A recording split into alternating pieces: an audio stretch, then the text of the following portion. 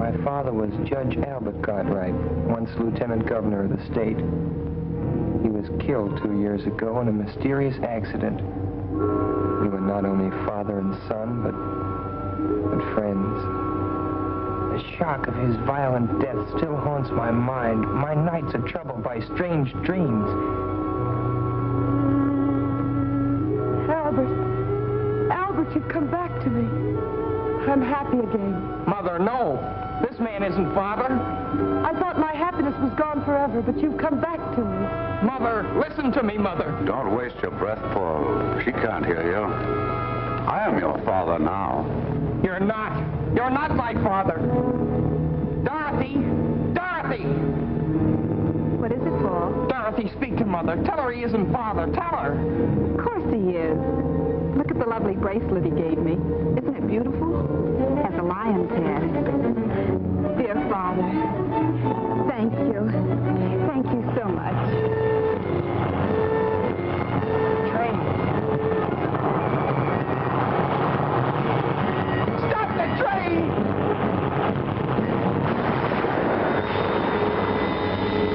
Just what I've been waiting for.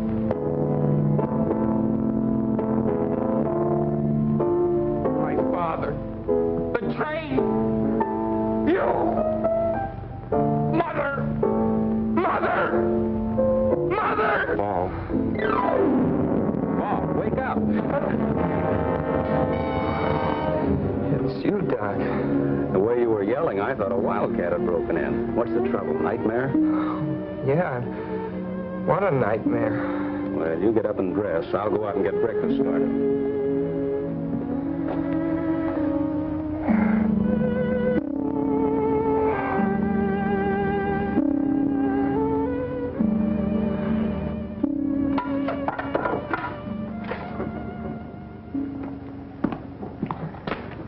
Fall to, Paul. Here's your breakfast.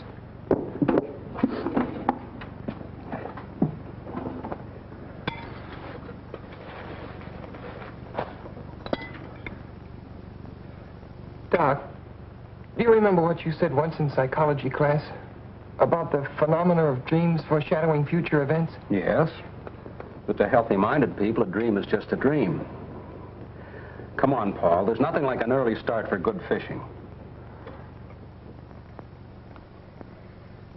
Doc, I'd like to go home today. Home? Why, Paul, what's the matter? I'm worried about Mother. Now, look, you're not going to let a dream spoil our outing, are you? Why do you suppose Mother didn't want me home for the holiday? Oh, she probably had some reason. Now, get on with your breakfast. I'd like to tell you about this nightmare I had, Doc. Well, all right, if it'll make you feel better. Let's finish our eggs, and I'll get the tackle, and you can tell me on the way down. He said, you have hallucinations. Come with me, I'll take care of you. And he held onto my arm. That was when you woke me up. Quite an extraordinary dream, but easily explained. At the inquest after your father's death, you remember, the engineer on the train testified that he caught a glimpse of the Acme Trucking Company sign as the truck pulled away. Although nothing's been seen of it since, it still remains the only clue to the unsolved mystery. Naturally, it would be impressed upon your mind. Oh, yes, but... And the Schumann Concerto was your father's favorite composition, if I recall correctly. But it all seems so real, and I remember every detail.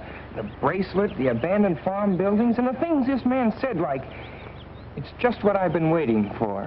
And the terrible danger to Mother and Dorothy. Forget it, Paul. You've been working too hard at school. This is a perfect way to relax.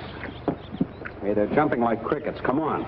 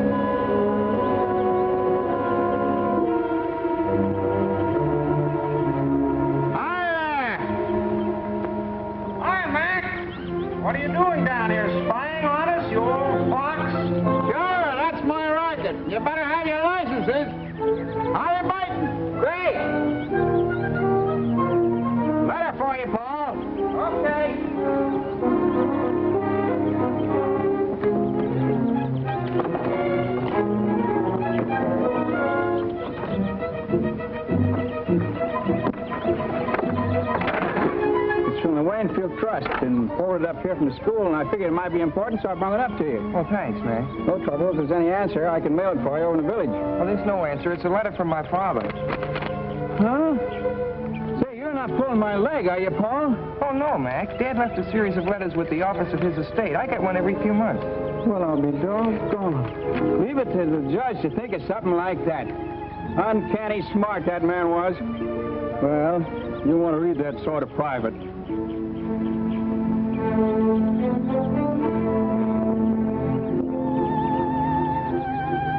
Good fishing, huh? Fine, Mac.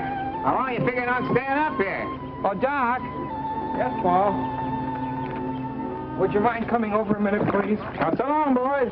Goodbye, Mac.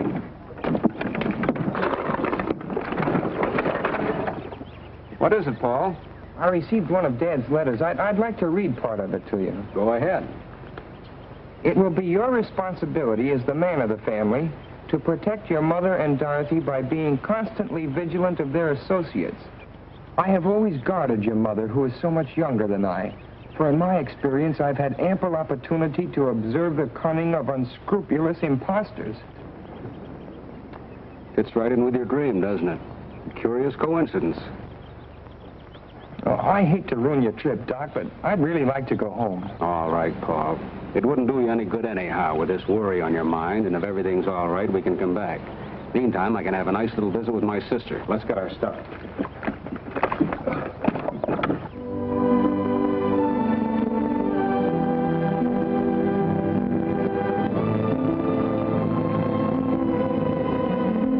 Thanks a lot, Doc. You're welcome, Paul. You can reach me at my sister's. Okay. So long, Doc. Hello, Ben. Mr. Paul, well, this is a surprise. Oh, I got kind of homesick. How's everything, Ben? Well, everything's about the same so far. Where's my mother? Mrs. Virginia, she went over to the club to have lunch with Mr. Curtis. Curtis?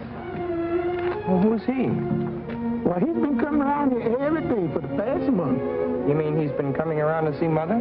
He sure ain't been coming to see me, no, sir. What's he like, Ben? Well, he's a fine-looking man, nice talking, too. But it ain't exactly my place to venture an opinion, no, sir. You don't like him? Well, you see how it is. Being with the judge so many years, I got to know just what folks he like and don't like. And I kind of suspect this Mr. Curtis wouldn't be on the list. No, sir. I see. But don't you take no preconceived ideas from me, Mr. Paul. It ain't constitutional. Like the judge used to say, to exert undue influence on the bench. No, sir. That's right, Ben. I better take your bag upstairs. Should I run you a bath, sir? Oh, never mind. I'll just take a shower. Yes, sir.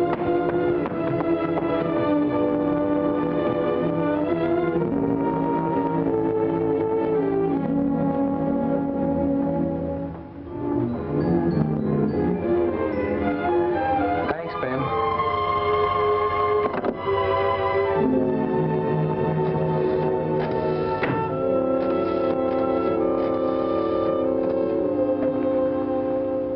Hello, George. Yeah? Well, for God's sakes. Well, where are you? Well, why didn't you let me know? Come on over. I want to talk to you. It's confidential. Okay.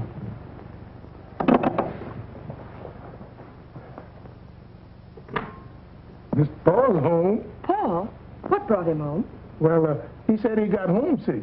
He's up in his room.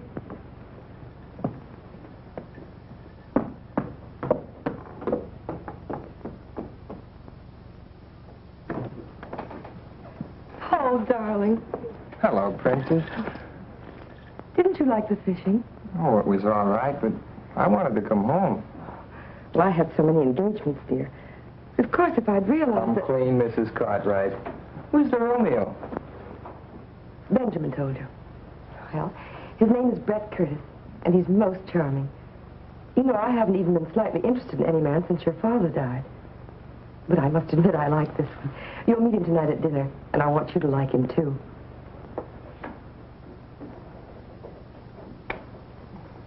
Are you sure he's all right? Of course he is. Everyone finds him fascinating. He's amusing and interesting. He's been everywhere, and he's most attractive. You know, in some ways he reminds me of your father, except he's younger. Oh, don't look so worried. Well, you're my responsibility now, you know.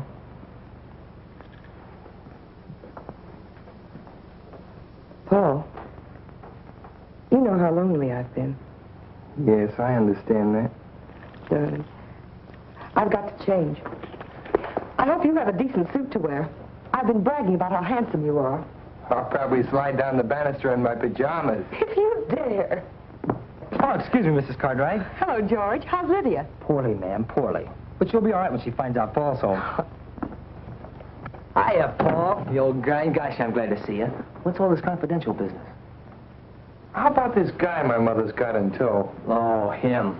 Well, what gives? Does he rate? By me, strictly poison. Dorothy and I are washed up on account of that guy. Oh, George, says she, you're so crude and callow. Why can't you be more like Brett, smooth and sophisticated? Women, they get on my nerves.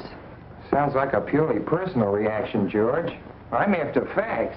Is he solid? Well, all I know is what I hear at keyholes. Mom and Dad say he's a cosmopolitan, but for my dough, he's a first-class... Oh. Hello, sis. Hiya, small fry. Hello. Well, what happened to the fishing trip, Paul? Canceled on account of family affection. What's with this Curtis I've been hearing about? If you've been listening to George, you can just ignore it. Brett's positively out of this world, and the princess is mad about him. Yeah, and so am I. Well, at least he has manners, which is more than I can say for some people. Of course, it must be quite a shock to realize that one simply doesn't measure up to civilized standards. See what I mean? You know how we used to get along. Now where am I? Oh, take it easy, George. It may blow over. Nah, she'll never be the same. And I'm too old to change. There he is now. Fred, how are you? For me? Oh, you're too divine, Brett, really. Bring some flowers, a big droop. You simply turn my head. Turn her head, I'd like to wring her neck. She thinks he's a great wit, but nothing I say is funny anymore.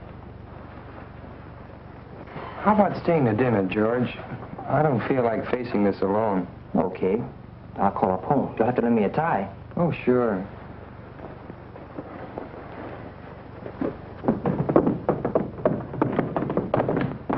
Gosh, do I look all right? Maybe I should have gone home and changed. You'll do. How nice you both look. Paul, this is Brett. How do you do? I'm glad to know you, Paul. Of course you know George Hanover. Hello, George.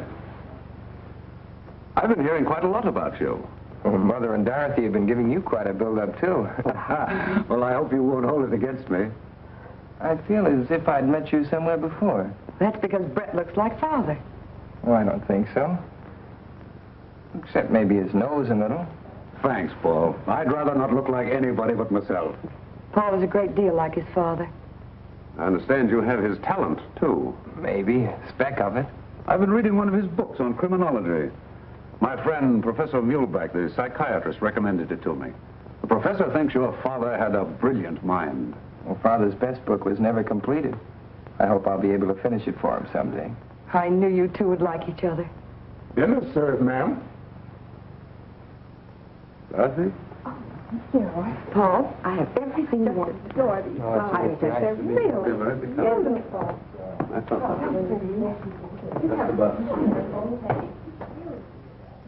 You don't mean to tell me you like him. I didn't say I liked him. I just said I could see why Mother likes him. Yeah, but does Dorothy have to drool over him like a goon? Oh, Dorothy's nothing but a child. Child, nothing.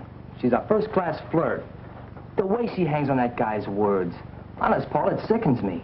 Pure jealousy. Me? Jealous? Yeah. Gosh, that's right. Maybe I am.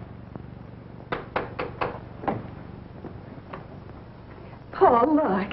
It was in the box with the corsage Brett gave me. Isn't it beautiful? It's a lion's head from India. Brett has such divine taste. Well, don't you like it? Nice girls aren't supposed to take jewelry from strange men. He's not a strange man.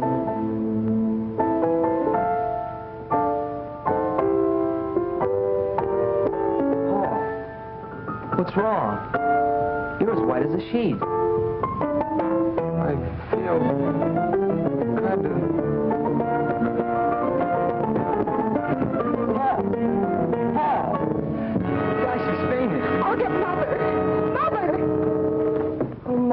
What's the matter, Virginia? What happened? I don't know. Dorothy said he simply keeled over.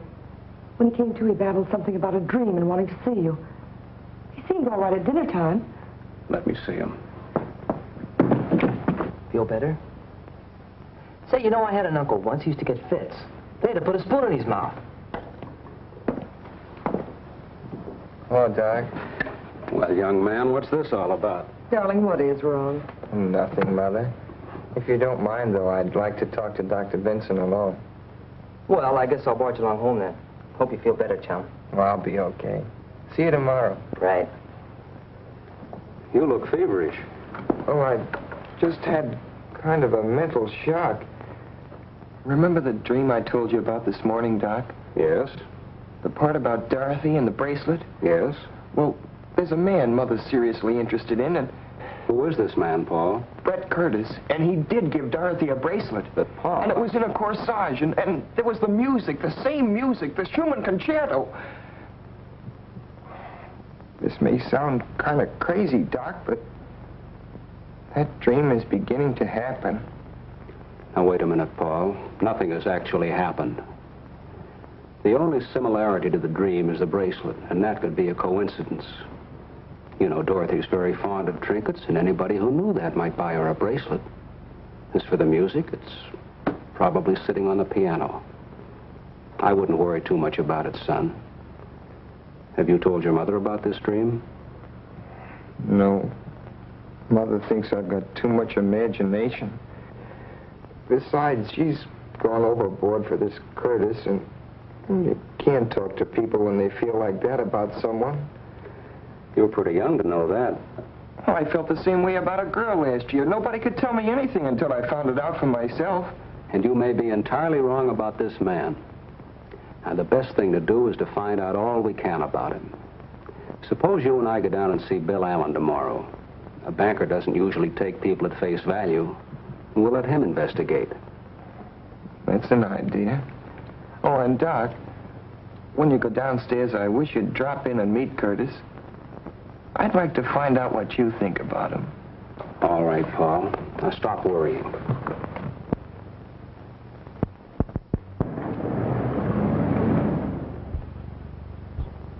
Come on, Paul. Mr. Allen's a busy man.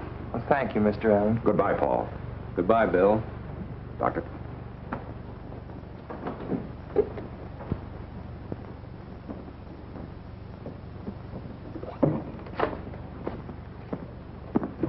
Good morning, Curtis. Oh, good morning, Doctor. Hello, Paul. How are you feeling? Well, I'm fine, thanks. You certainly gave us a scare last evening. I hope you've laid down the lot with him, Doctor. What he needs is more fresh air and exercise. Well, you can't pass exams on fresh air. Not in my school. No, Paul takes his studies very seriously. Come along, Paul. Good morning, Curtis. Goodbye.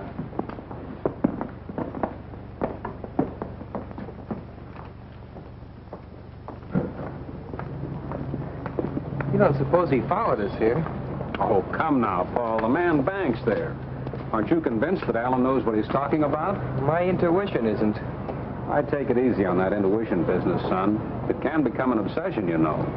Well, if you don't mind, Doc, I think I'll walk home. Well, that's a splendid idea. Do some deep breathing and try and rid your mind of Curtis.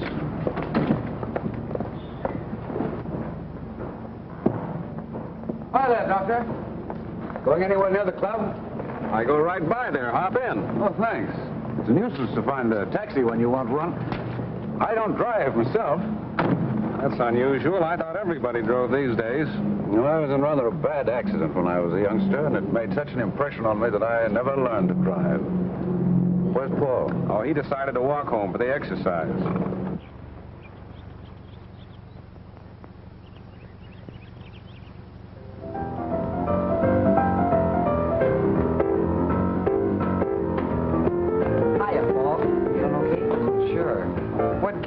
Well, the gang's here, and we're going down to the river to watch a boat race. Kind of thought you'd like to come along. Hello, Lydia. Oh, Cartwright. Well, if you aren't the absolute limit, not letting me know a thing about coming home.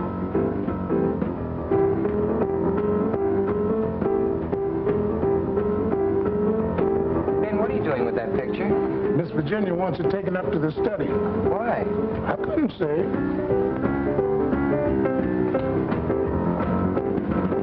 Yes, Mother. Downtown. She'll be back for lunch. Come on, let's go. We don't want to get down there after it's all over. Okay, come on. Come on, Lydia. Okay, gang, I guess we can all get in my car. We can all stay. Yeah, that's all right. Come on, Paul. Yeah, I'll see you later. Paul, are you deliberately trying to avoid me? Because if you are, I'd just as soon you come right out and say so. No, I'm not, Lydia. I just don't feel like going, that's all.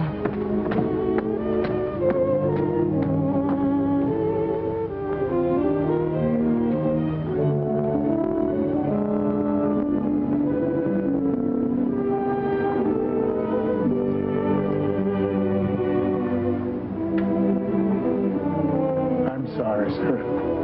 I sure did hate to move the judge out of his place. Well, maybe this is where he'd rather be, Ben. He spent most of his time up here anyway. Yes, sir. He looks so alive. Almost as if he could speak. I wished he could.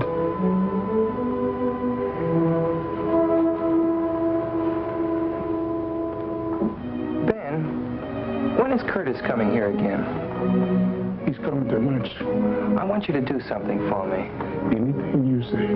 When you take his glass off the table, don't touch it. Use a napkin and put it aside. You know what I want, Ben. Yes, sir. Oh, and Ben, I'd like a sandwich and a glass of milk up here, please. Yes, sir. Do you have the keys to the files?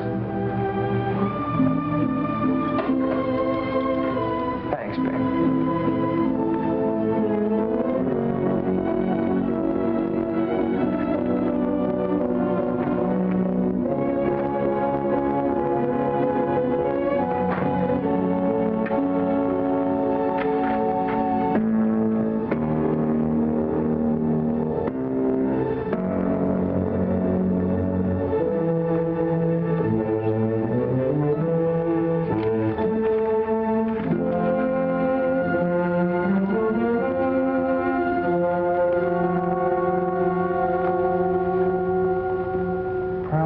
Unsolved Crimes is the record of Claude Barrington, an amazingly clever and dangerous individual. He was suspected of innumerable crimes, including attacks on young girls, even murder. Yet the police have never been able to find sufficient evidence to warrant his arrest. His quick disappearances, the failure of witnesses to identify him, the lack of fingerprints or photographs indicated a marked talent for crime. Suspicion first fell upon Barrington when in 1932 he married a wealthy young widow, Cecilia Gordon, who was drowned within 6 months of their marriage, leaving him a substantial legacy. However, no evidence could be found to prove that Barrington was in the vicinity at the time of her death. Paul, darling, what are you doing up here?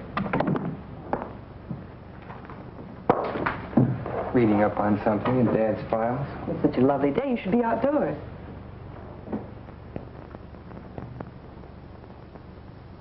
I'm sorry about moving the picture. I wanted to change things in the living room. It's so old-fashioned. I wanted to brighten it up a bit. It's all right, Mother. Paul, are you going to make things difficult? I haven't said anything. And what you say, it's your attitude. Why don't you like Brett? I just don't want you to make a mistake, that's all. How much do you know about him? Everything. He's told me all about himself. Paul, why are you so mistrustful? I received one of Dad's letters yesterday. Maybe you'd better read it.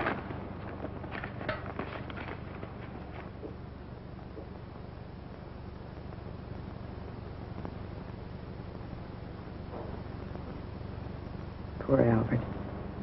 He saw so much of crime and wickedness, he was bound to become overcautious. Now I understand why you're so anxious, dear. What is it you want to know? Has Curtis ever been married before? No, he's a bachelor. He was going to be married a few years ago, but the girl drowned shortly before the wedding. Brett was terribly broken up about it, of course. She was drowned? It's quite a tragedy. She was so young. Well, Paul, anything else? Where does he get his income? Oh, he owns mines and things.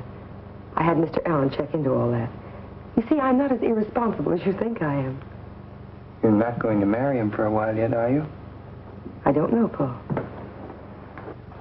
I think you should wait. Paul, I don't want to make you unhappy. But that's one thing I must decide for myself.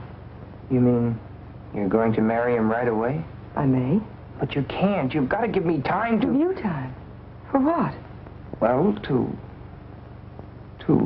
get better acquainted with him. Darling, you'll be going off to school soon. Your life will be occupied with other things for years. Paul, try to understand. Try to be fair. Please. For my sake. All right. That's better. You'll be down for lunch? No, Benjamin's bringing my lunch up here. I'll be down later. Maybe you could play some tennis with Brett. He plays an excellent game.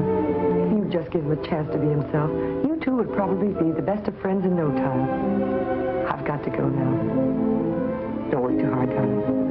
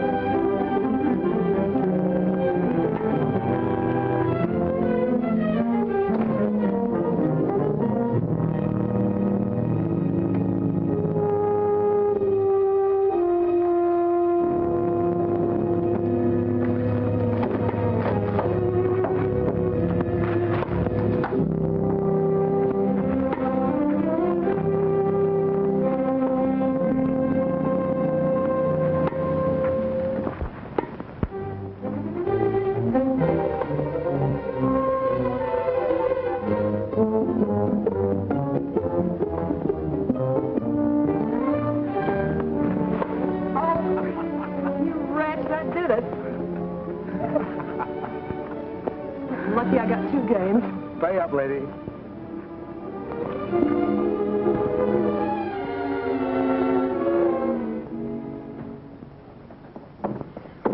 Hello, Paul. How are you feeling?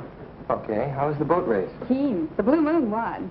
You should have come with us, Paul. Lydia's furious. Oh, she'll get over it. I've got too much on my mind. Any lunch left for me, Ben? There's sandwiches and milk in the breakfast room, Miss Dory. Oh, thanks, Ben.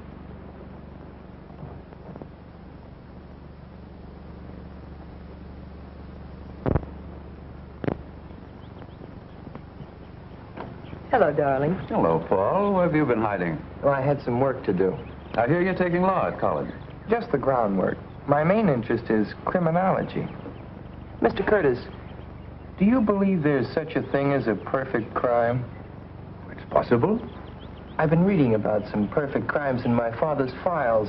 He believed there were more undetected criminals at large than have ever been caught.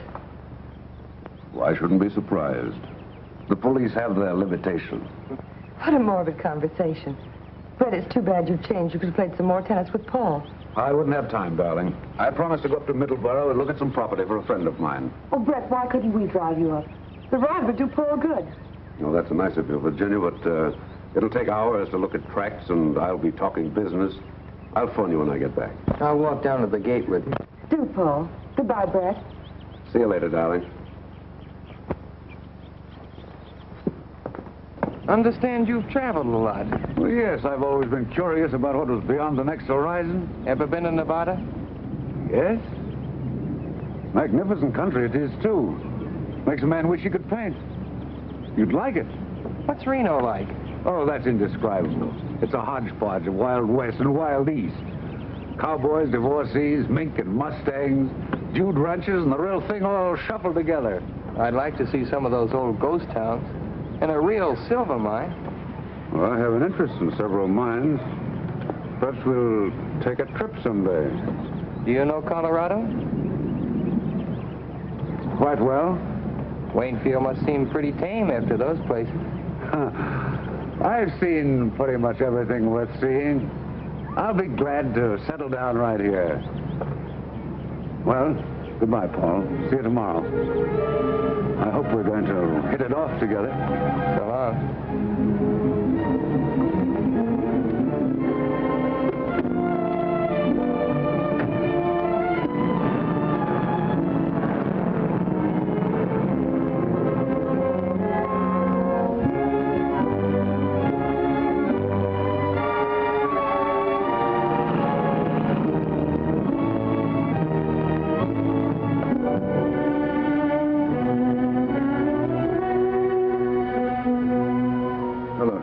Mr. Curtis. Professor's expecting me. Yes, sir.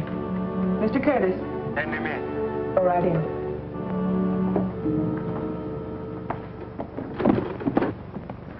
Good afternoon, Professor. Hello, Curtis.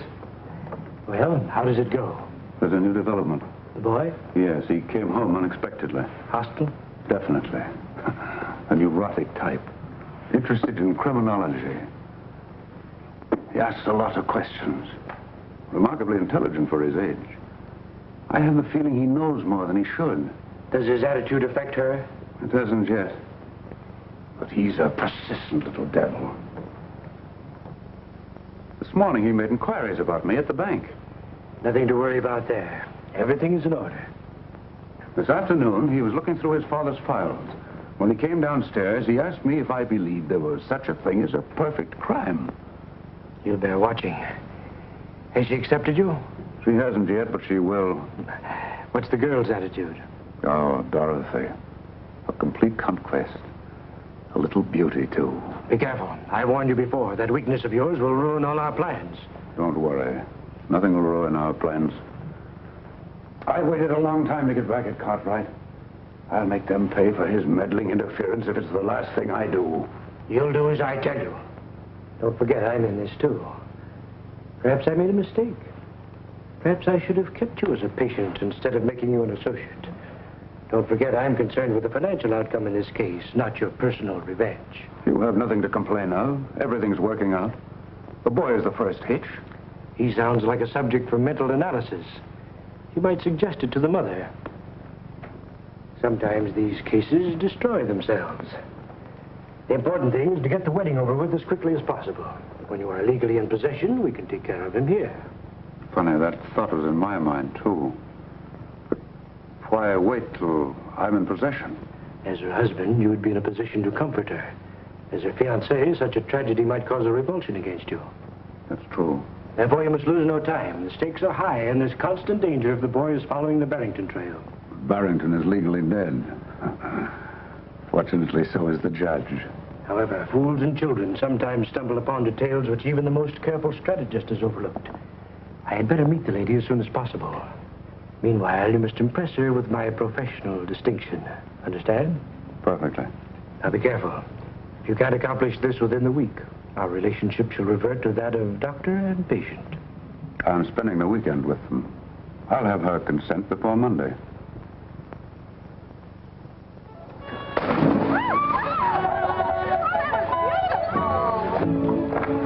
I give up. Brett, you bewitched the dice.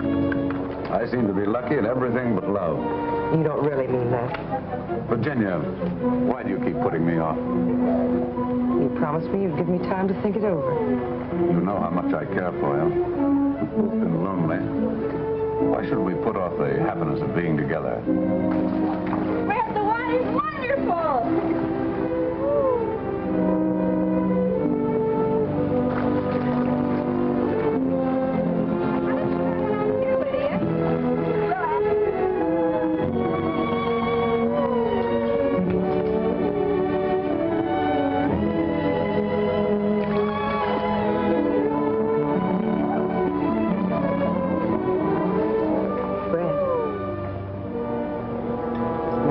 Yes.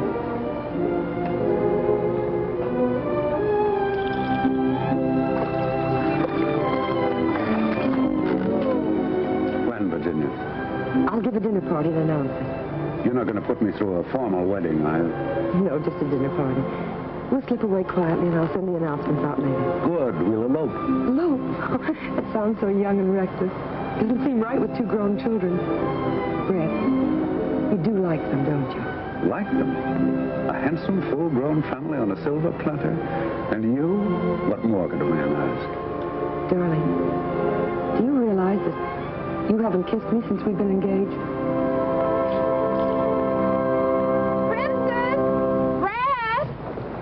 Not much privacy around here, is there? Well, that's family life. Why don't you come in for a swim, Brett? The water's wonderful.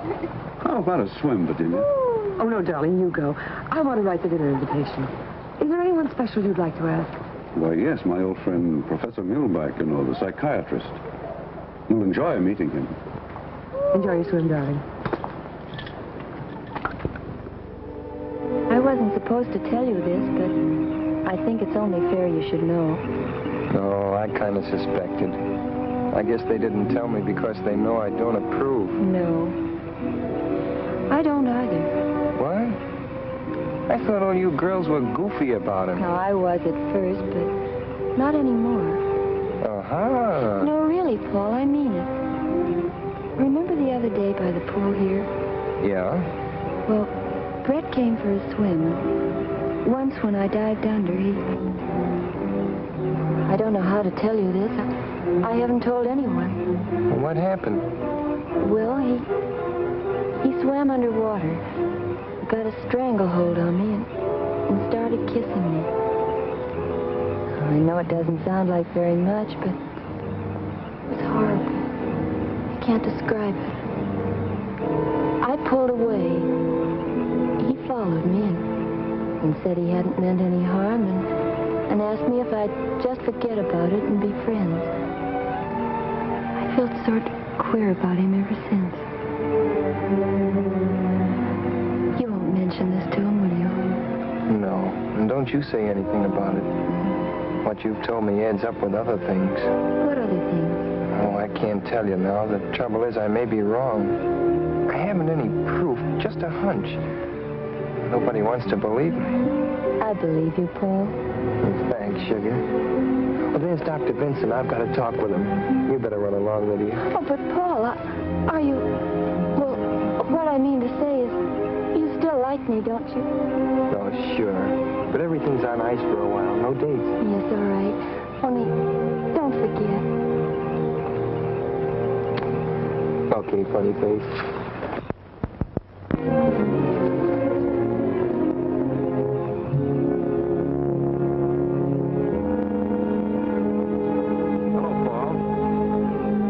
Their engagement. I suspected as much. What have you found out? Nothing unfavorable to Curtis. Mr. Allen gave me these answers to some inquiries he made. After reading them, you'll probably agree it looks like a clean bill of health. Well, that may be so, but Lydia just told me something. Would you mind coming up to my room a minute, Doc? Not at all, Paul.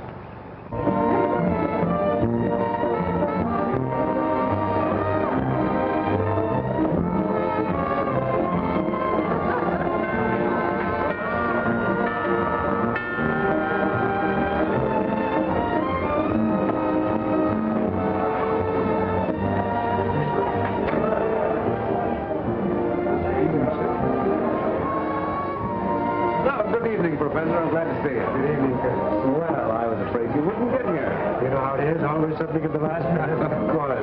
Virginia, this is Professor Muehlbach. Mrs. Cartwright. How do you do, Professor Muehlbach? I'm honored, madame. It was most gracious of you to invite me. Brett told me so much about you, I was anxious to meet you. Thank you, madame. A happy occasion, this, eh? Curtis is a lucky fellow. Come in. Come in, Professor.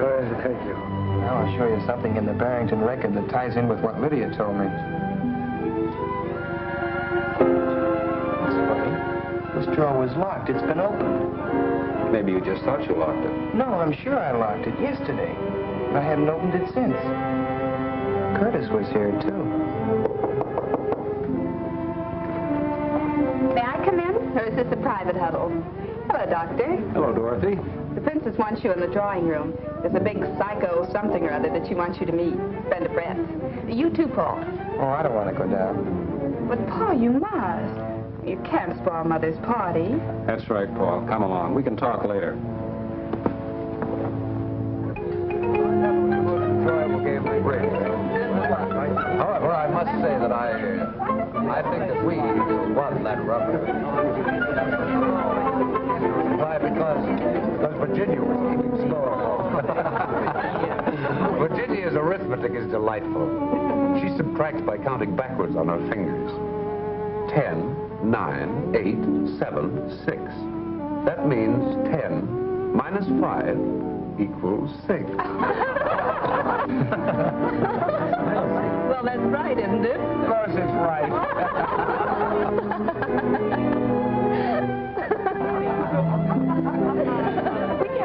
We had a perfect score. Well, tell me about psychiatry, Professor. It must be very interesting. I'd love to be psychoanalyzed sometime. I'd be delighted to do it. Anytime you say. Now, look. I want to behave so Miss Cartwright. Benjamin, Mr. Curtis will call. Well, my friend, here's a chance to display your domestic accomplishments. It's just what I've been waiting for.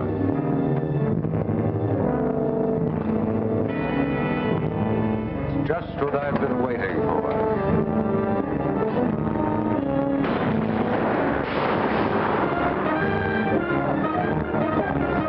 Sorry.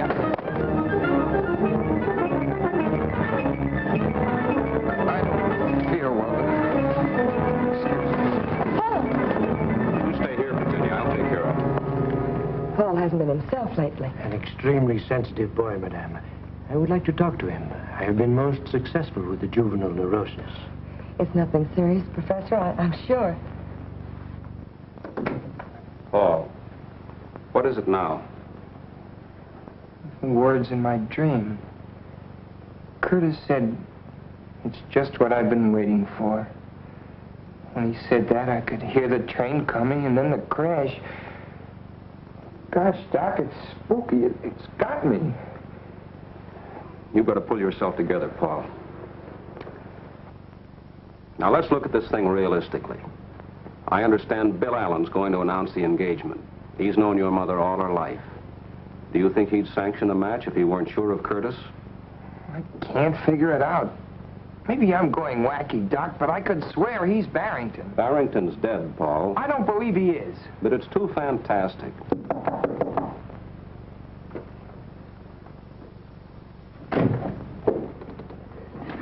How is the young man feeling, Doctor? Oh, he's all right. He was just having a dizzy spell. Perhaps I can be of some assistance. Nerves are my specialty. May I come in? Well, it's just a reaction from overwork at school. Ah, yes, I was an intense student myself at his age. Do you mind if we have a little talk, young man? I feel all right. Perhaps the doctor had better go downstairs. Seems a pity to spoil Madame's party. I'd rather have Dr. Vincent stay. Of course, I have no objection.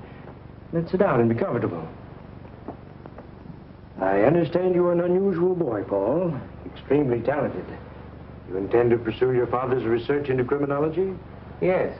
An interesting subject. But something must be done about these nervous attacks. They're not exactly normal at your age. I presume you are devoted to your mother? Of course. As one student of human nature to another, may I speak frankly? Go ahead. In some cases, filial devotion to a mother goes beyond the borderline of normality. It can frequently produce hallucinations. Did you say hallucinations? Do not be offended. I'm merely stating a theory. Let go. Please don't agitate yourself. I'm only trying to help you. I don't need a psychiatrist. But you do. I believe it is your emotional aversion to your mother's remarriage which produces these neurotic symptoms. I'm sure I can cure you in a very short time. I would like you to place yourself under my care at Restview. Restview? That's a sanitarium for mental cases. Yes, but I wouldn't consider you a patient, merely a guest. Guest? Well, that's right of you. Good night, Professor. I'm sorry. I assure you I meant no offense. May I see you a moment, Doctor? I'll be right back, Paul. The boy's agitation reveals an emotional influence which should be corrected immediately. I hope you can persuade him. I'll speak to him. Good.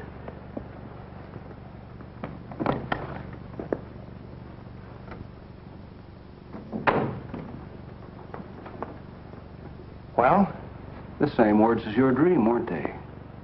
It's extraordinary.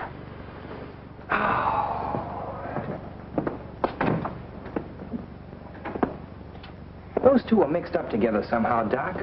Hallucinations. Do you believe that stuff? Well, I've read about it in textbooks. And according to him, I've got them. He seems to think so. What else did he say, Doc? Well, he wanted me to ask you to go to his sanitarium and let him analyze you. You know, Doc, that might not be a bad idea. But I don't think it's necessary. But, Doc, I might find out something up there. Yes. But, Paul, if those two men are what you think they are, it'd be mighty dangerous. Well, you could come up every day and keep an eye on me, couldn't you? Yes. Besides, it might be a good way to stall for time. I'd make Mother promise not to marry Curtis till I got back. But, Paul... And meanwhile, you could take these to Armstrong and get him to analyze them, their fingerprints off a water glass. Curtis? I'll talk to Mulbach. Paul, you're a very clever boy. Thanks, Doc. I'd be in a tough spot without you. Maybe we're both crazy. Then again, maybe we're not.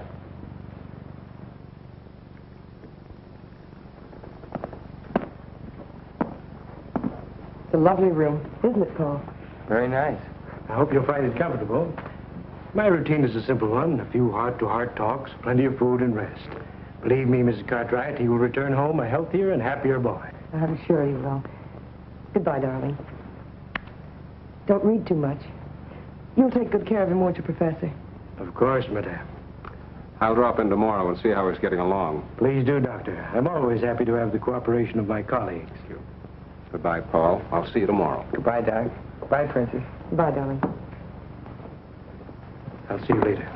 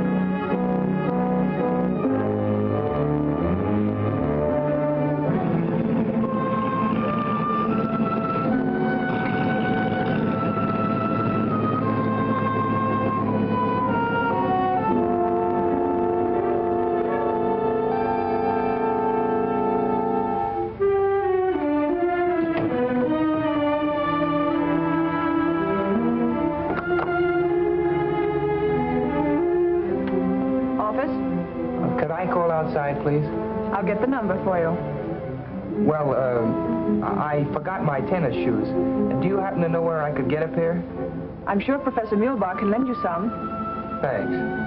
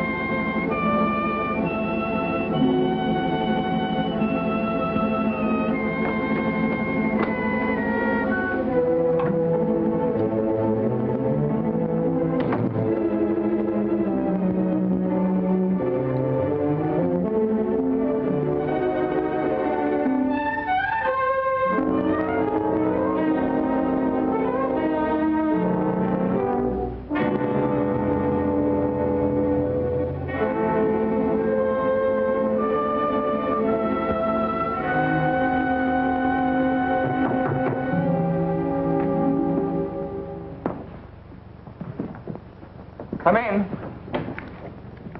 Well, Paul, can I help you get settled? Oh, no, thanks, Professor. There's not much to do. That's a funny place to hang your coat. Well, I got tired of looking at myself. Same old face. Touch of inferiority, eh? We'll overcome that.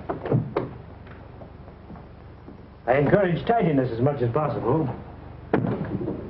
Orderly room, orderly mind. I hope you have a good appetite for lunch. Pretty fair. Anything special you prefer? Well, I'm not fussy, Professor. That's a nice garden you have. Gardening is my hobby. I'm very proud of my flowers. How about the rest of the place? Do you have many patients? Quite a few, but don't let your mind dwell on that. We are facing in the direction of normality. I hope you will have complete confidence in me. I will ask you many personal questions. You must be truthful and accurate in your replies. That's important. Remember, we're friends. Just call the office if you want anything. Is it all right if I use the phone to call outside? Certainly. Feel free to call anyone you wish. Thank you. I'll see you at lunch.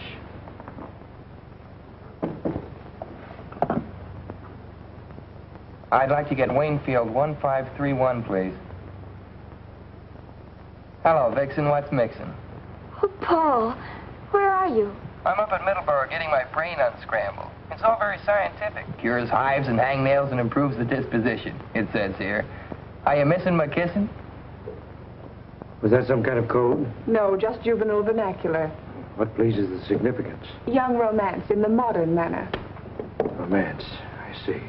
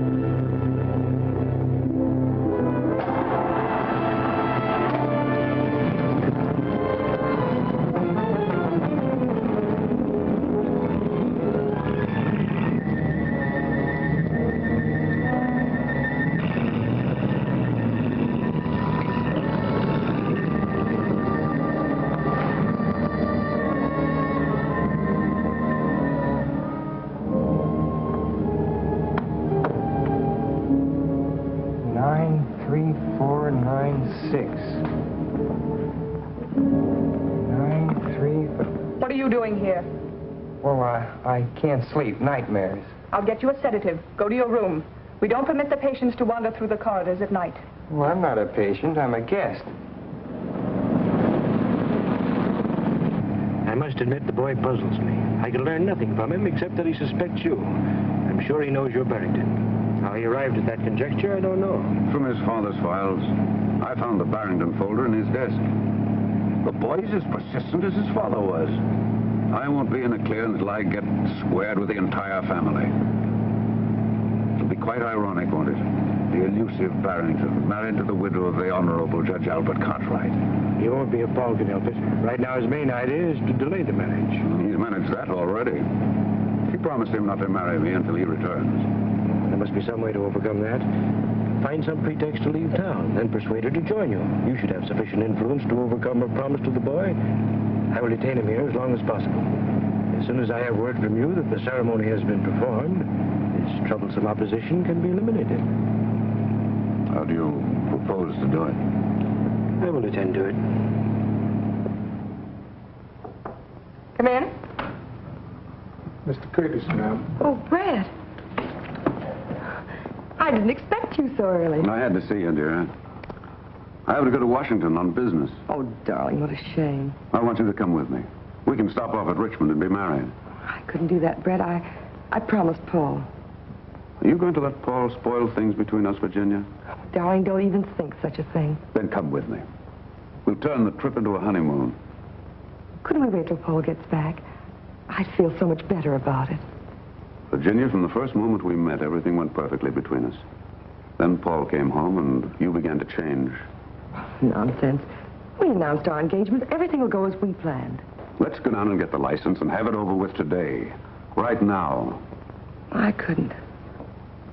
Very well, then. Just as your wish. I'll be leaving this afternoon. I'll be gone for several weeks. Brett, do you really have to go? Perhaps it'll be just as well if you had time to think this out alone. I want you to be sure of your feelings, Virginia. But I am sure. You know that. Then why not marry me and stop worrying about Paul? I can't help being concerned about him, Brett. He's my own boy. But he's getting the best of care. Muleback will have him well again in no time. Let's call him up and find out how he's getting along. Of course, he's doing splendidly, madame. You have no cause to worry. No need to delay your marriage. Allow me to offer my felicitations. Goodbye.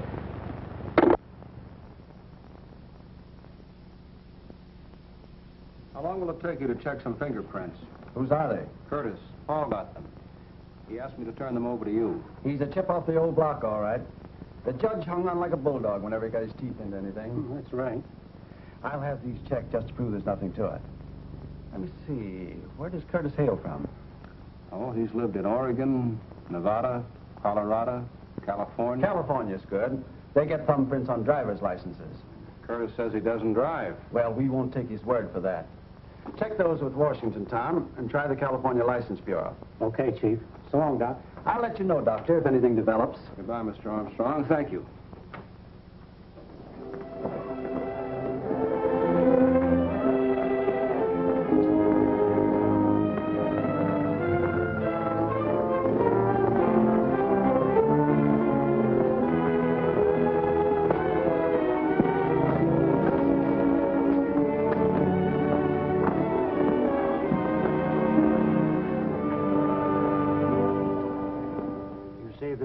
Not locked?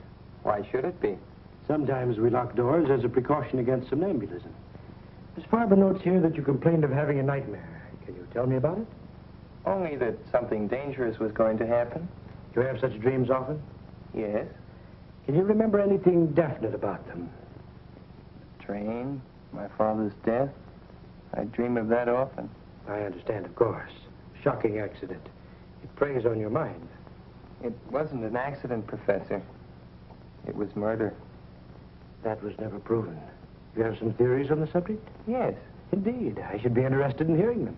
Well, I'd rather not talk about them now, Professor. It gives me a headache. Very well, Paul. Now, what would you like to do by way of diversion? Well, I see you have some binoculars. They must be good ones. They are excellent. Would you like to examine them? Could I? Of course. Go right ahead.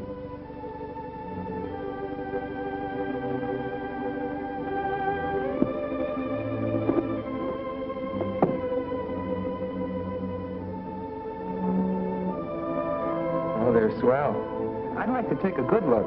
Come along. You can see Waynfield through them from the roof.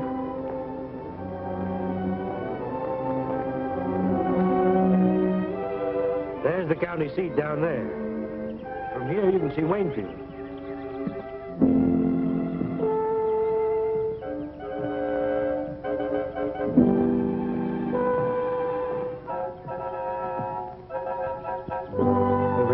you can see the ferry crossing the river. What's that building down there? Just an abandoned farm. Over this way, Paul. See the ferry? You can almost distinguish the people's faces on the deck.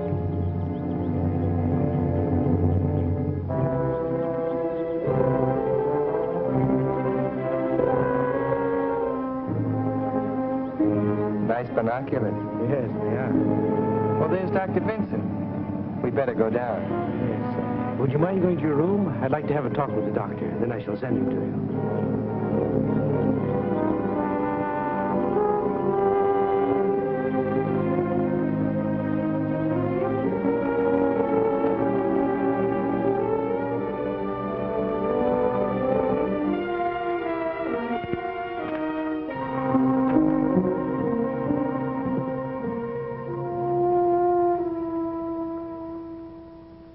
I'm very glad you came, Doctor. I'm having a little difficulty. I feel there's something on Paul's mind which he does not confide to me. If there's something you know, you may speak freely. All I know is he has nightmares about his father.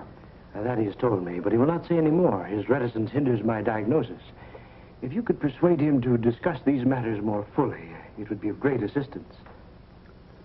I'll see what I can do. Where is Paul? In his room.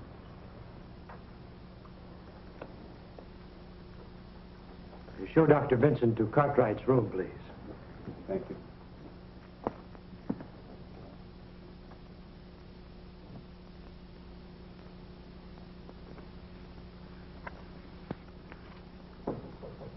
Come in. Hello, Doc. How are you, Paul? Sure glad to see you. How's Mother? Oh, a little worried about you. Otherwise, all right. I saw her this morning. Well, Professor Muehlbach's a good host. I'm enjoying it here. That's fine. Oh, look, Doc, I found something in Plato I'd like to show you.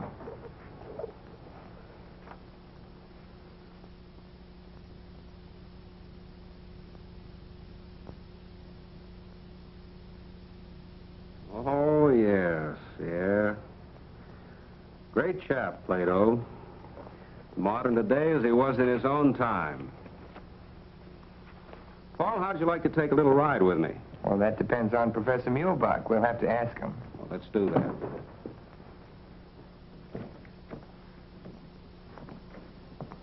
Well, how do you find your patient, Doctor? He looks rested, but I'd like to take him for a drive in the fresh air so he won't feel shut in here. That is, if you have no objections. Not at all. Provided you don't keep him out too long. Oh, a half hour or so. We'll take a drive through the hills. This is beautiful country. I trust you will urge Paul to relax and talk more freely. I'm very anxious for him to get straightened out so he can go back to school. If he falls any further behind, I'm afraid he'll overwork again. Of course. Well, come along, Paul. We won't be long.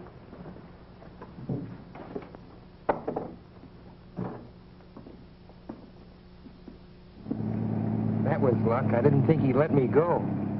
He couldn't very well refuse.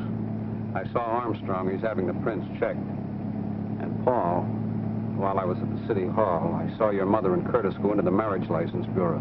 But, Doc, she promised me. I know how you feel. It hasn't been easy for me to accept this situation either. Maybe you won't have to.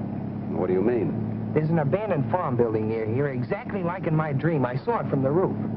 Paul, one ramshackle old building looks much like another. Maybe. But something very strange happened on that roof this afternoon. I had a feeling that Muehlbach was going to shove me off when you drove up. Are you sure you're not just imagining these things, Paul? Sure, I'm sure. And I'll tell you something else, too. Curtis drove himself up here last night. Curtis driving? That's strange. He told me he couldn't drive. I know. That's why I got the license number. I thought maybe you could find out who owns the car.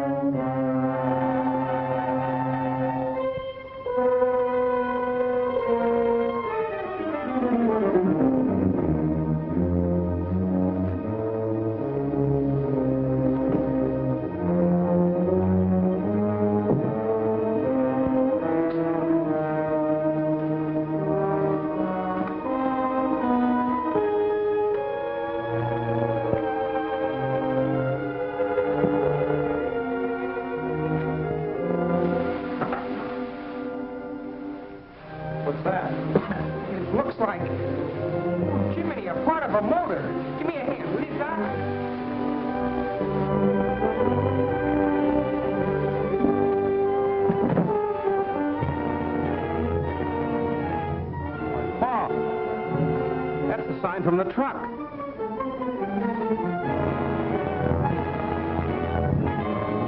Son, you certainly called a turn on this one.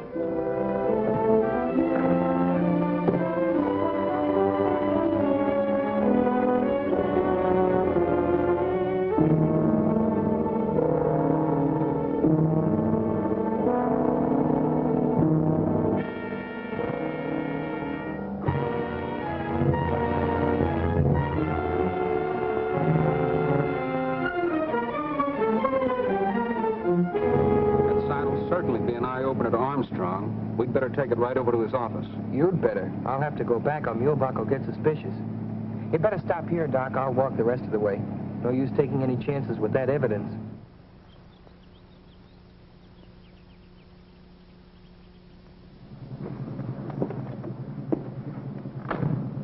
I don't like to see you go back in there feeling the way you do about that place. Oh, I'll be all right. I've got to go in and stall for time. If things get too hot, I'll phone Lydia and say I'm lonesome. That'll mean get here quick. All right, Paul, but take it easy. I'd better go home and clean up a bit, then I'll go right over to Armstrong. So long, Doc. Darling, don't be angry. Surely one day doesn't make that much difference. I promised Dr. Stone he could marry us. You wouldn't want me to hurt his feelings, would you? Why can't we go over there now? Why wait? We can spend tonight and tomorrow at the lake and then go on to Washington.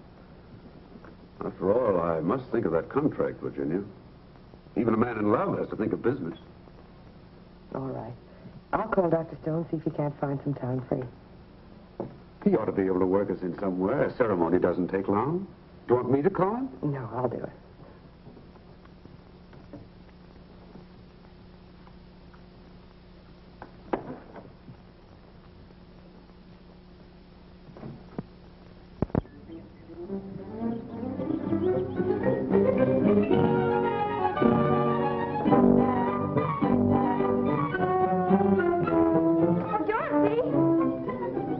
Hello, Lydia.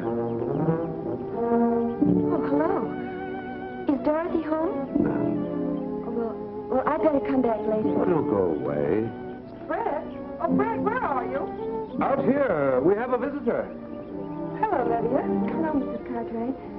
Well, goodbye. That's strange. What on earth happened? Nothing. She just came looking for Dorothy. What did Dr. Stone say? Dr. Stone? Oh, yes. He's busy all day today and this evening. But I made an appointment for noon tomorrow. Oh, good. Now, where shall we go to celebrate? Why not go to that little inn where we first had dinner together? Brett, I'd rather not go out tonight. I've got packing to do and a few letters to write. I'll just have dinner on a tray in my room with Dorothy and tell her the news. She goes back to school on Monday, and I won't have another chance to see her. I hope I may look forward to your exclusive attention on our honeymoon, Mrs. Curtis. Well, you shouldn't call me that, not yet. It's very unlucky, you know. With all the luck I have, I can afford to be reckless. I'll phone you later, darling.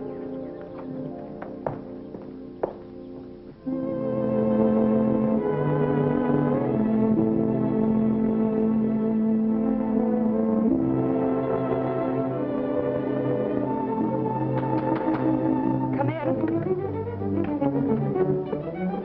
Hello, darling. Is anything wrong? No, dear. You've been crying. Just my nerves, that's all. Benjamin's going to bring supper up here. I thought it'd be nice and cozy, just the two of us. Come on, sit down, darling. Something is wrong. You're packing. Dorothy, Brett and I are going to be married tomorrow. Married tomorrow? Oh. For a minute, I thought you'd quarreled with him. Brett has to go to Washington on business. We decided to make it a honeymoon. He's breaking my word to Paul. That's what has me upset, I guess. I'm worried about him. Mother, don't be foolish. After all, it's your life. Paul won't mind as long as you're happy. Where's it going to be? What are you going to wear? I'm going to be there, of course. Of course you are, dear. You're going to be my bridesmaid. Oh, darling, that's marvelous. What'll I wear? Oh, just something simple. Your blue dress. We're going to be married at the minister's house, and then we'll leave you at the Allens. Brett and I'll go up to the cottage for a day or two before we go to Washington. What did he say? Did he kneel down? Of course not silly. But he was very determined about not leaving me here. Oh, Brett is so masterful. You'll write to me, won't you? Of course. Every day. That's the story, Mr. Armstrong. And strange as it sounds, you must admit it's not just a figment of Paul's imagination. Well, I've run across some strange disclosures in my career, but the stream detection beats anything I've ever heard. Want me? Yes, take a look at that. Hey, where did this come from? Paul Cartwright dug it up on an abandoned farm at Middleborough, near the Mulebach place. Well, I'll be doggone. All we need now is the truck that goes with it. Better start a search up there. Send the car out. Any news on the fingerprints? No, not yet. Put in a call and speed it up. Miss Farber, didn't you get that number yet? It must answer. Lydia's waiting to hear from me. Hello? Hello?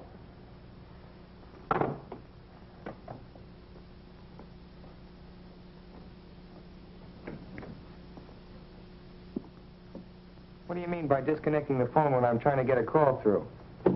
I want you to be absolutely quiet. You are agitated. I was afraid your outing today would be too much for you. I'm getting out of this place, but quick.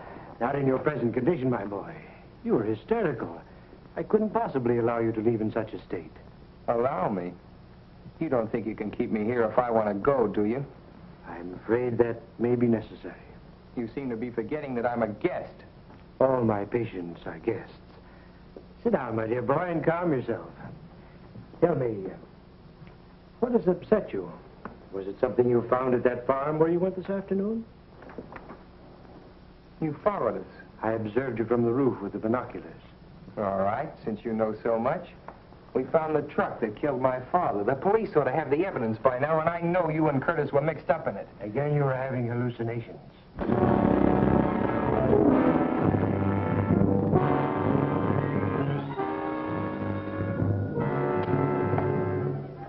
Hello. Oh, hello, Professor. Where have you been? I've been trying to reach you for the past hour. I went to the station for tickets. We're being married tomorrow noon. That's impossible now. I'll explain when I see you. Meet me in half an hour at the east end of the golf course.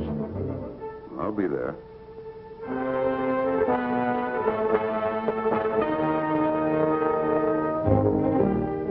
I don't like to exaggerate Paul's danger, Mr. Armstrong, but that place up there gives me the creeps. I'm uneasy about the boy.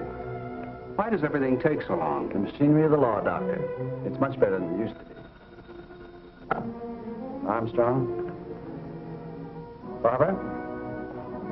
The car driven by Curtis is registered under the name of Charlotte Farber. Does that name mean anything to you, Doctor? Why, yes. She's Mulebach's secretary. Yeah? Put a blanket out for it. Get going. Chief, the California Motor Vehicles has a thumbprint on Brett Curtis. It matches the print taken from the body in the mine identified as Barrington. That means Curtis was killed in the mine, not Barrington. Paul was right. And Barrington is just cunning enough to pull something like that, too. Then it isn't unlikely that Curtis... Could be Barrington. Well, Chief, we got what's left of the truck, buried under a ton of hay. Any fingerprints? Yep, in the tool compartment. Compare those.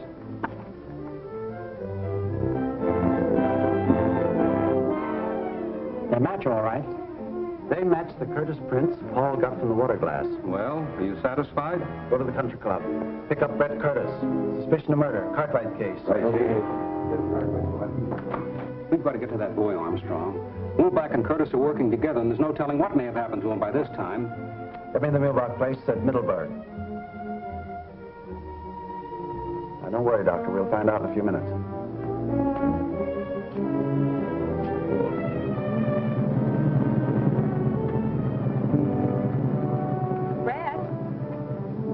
Hello, Dorothy. What are you doing here? Princess told me about tomorrow. Oh, Brett, I'm so thrilled. Mother's going to let me be a bridesmaid. Isn't that wonderful? I thought we might drive down to the florist and get dozens of roses and take them to the cottage. I want to do something special, and I'm sure the princess would love it. That's a charming idea, Dorothy. I should have thought of that myself. Well, then, let's go. Now, just a moment. I was going to meet somebody here. But I'll leave a note for him. But don't be long. Sir, that's strange. Come on, Doctor. My car is downstairs.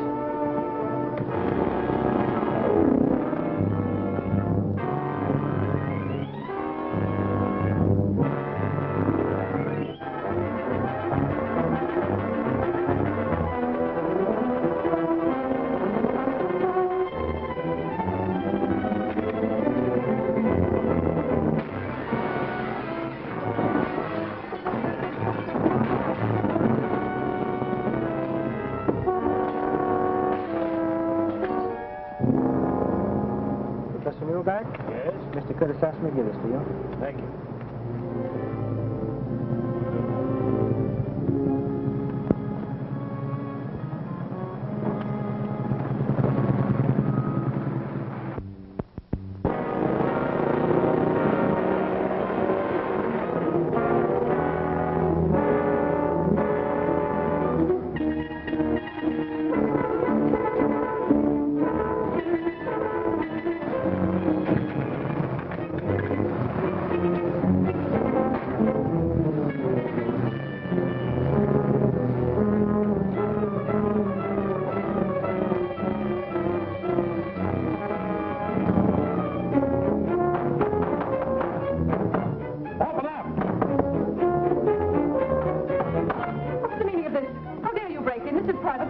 Sure, we know. We're just nuts looking for a padded cell.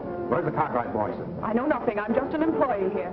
Well, we'll just have to go around breaking down doors. You have no right to search this place. You have no warrant. The district attorney wants Paul Cartwright, and he wants him alive. Of course he's alive. He's in his room. Which room? The first one down the hall, but it's locked. Have you a key? No, Professor Muehlbach has the key. He's out for the evening. Slade, take this woman in custody. Hold her as a material witness. Come on, Langdon.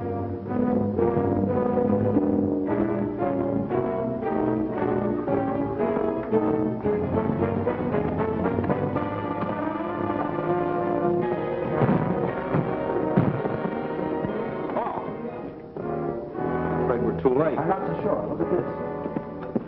Good boy. He got away. I hope. There's no connection here. We can call from the switchboard.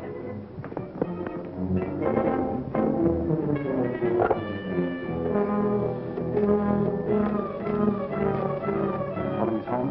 No, I'm calling Lydia. I don't want to alarm Virginia just yet. Curtis may be there. That's right. I'd better have the Cartwright house covered. Hello, Lydia. Yes, this is Dr. Benson. I'm up at Moolbox. We've been trying to get you in Mr. Armstrong's office. Paul's here. Hello, Doc. Oh, sure, I got out. What? I knew it. Boy, this is really it. What is it? Hello, Lydia. Paul come home for the wedding? What do you mean wedding? Well, don't you know? Mrs. Cartwright's marrying that Duke Curtis the first thing tomorrow. How do you know? Well, I saw Dorothy and Curtis come out of the florist with a big box, and they drove off in her car.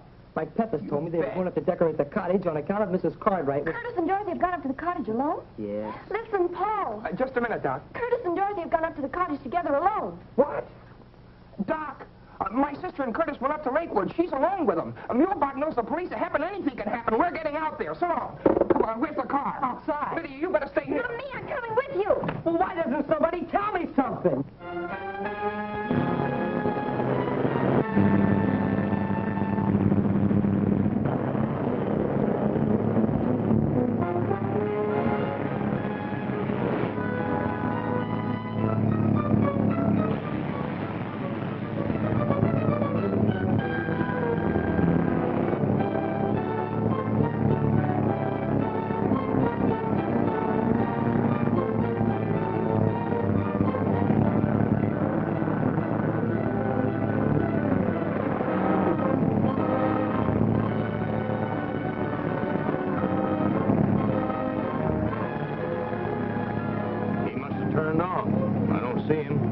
Better backtrack.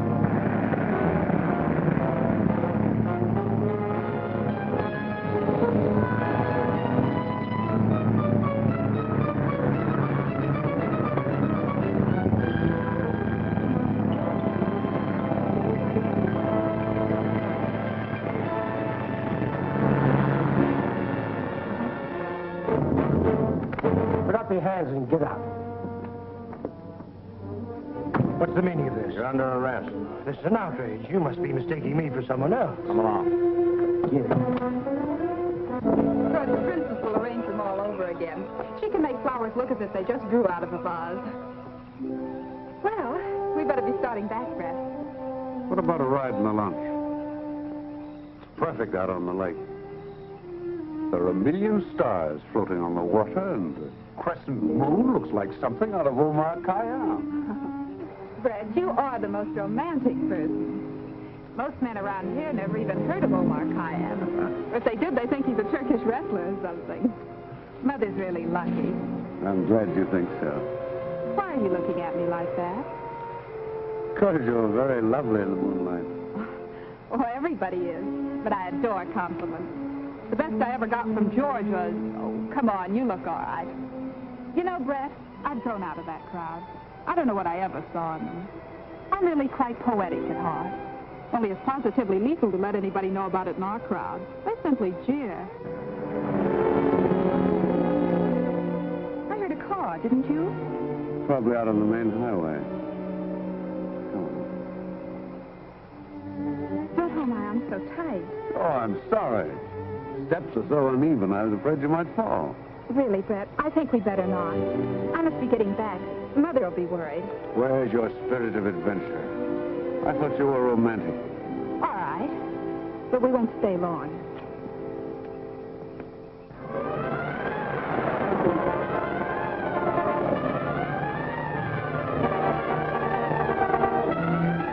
They're here, all right. There's no lights on in the house.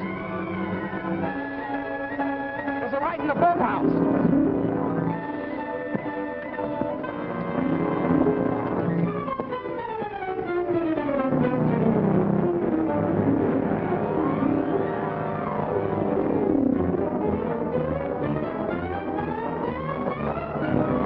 They're in here. Come on, eat. All right, Barrington. You meddling fool.